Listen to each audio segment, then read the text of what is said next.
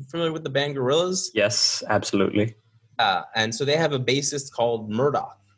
And Murdoch is sort of the bad boy of the band. And for years, they've been having a running story about him always getting in trouble and going to jail and da-da-da-da-da. So they decided they wanted to have a voice experience where he gets, again, locked up in jail. And he reaches out to users via the Alexa or the Echo or Google Home to try to get them to break him out of jail. Okay. Just wrapping my head around that. Yeah. But hold on a second. Okay. Let's go. Alexa, open Free Murdoch. Your previous call with Murdoch Nichols! Pick up the phone, you wanker! at Her Majesty's Prison, Wormwood Scrubs, was disconnected. Would you like to resume that call or begin a new one? Begin a new one.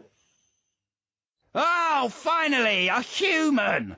Been calling 2D and the others for days and they bloody blanked me. So, wham, you're up, kid. Murdoch's last resort. Exciting, eh?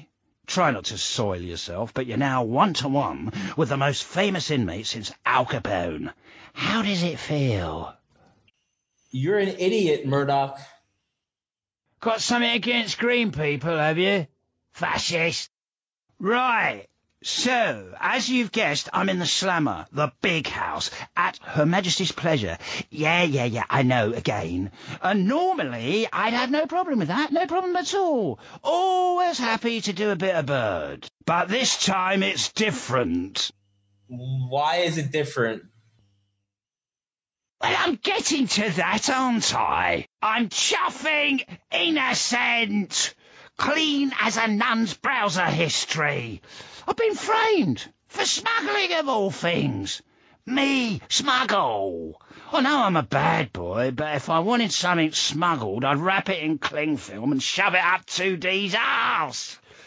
You believe me, don't you? No, you lying piece of crap.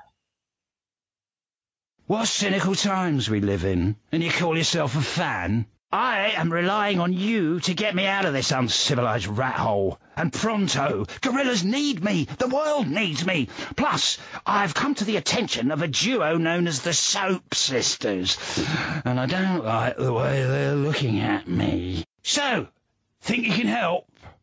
I would never help you. Not in a million years. No, not going to help. That was more of a rhetorical question. Okay, so here's the lowdown. A little while back, I had a brief tete-a-tete with some dodgy bloke called El Mierda. Alexa, stop. All right, we get it. Wow, that was that was quite the conversation. Oh my God. And there's a funny story there if you have the patience. Oh yeah, absolutely. Okay, so here's the funny story. We used to play Jeopardy in the office. You familiar with Jeopardy? Yeah, absolutely. It's an Alexa skill. I said the magic word. And we love it. We think it's great. We played it every day, and it was something we played in the office every day, and it was one of our favorite skills. And then we created this skill in 2018, and then the Webbies came around, and we were up against Jeopardy. And we found ourselves in a very difficult position because we all love Jeopardy. And right. This is a game, but we need to win this Webby because oh my God. We won a Webby. So what can we do? What we did was we got the voice artist.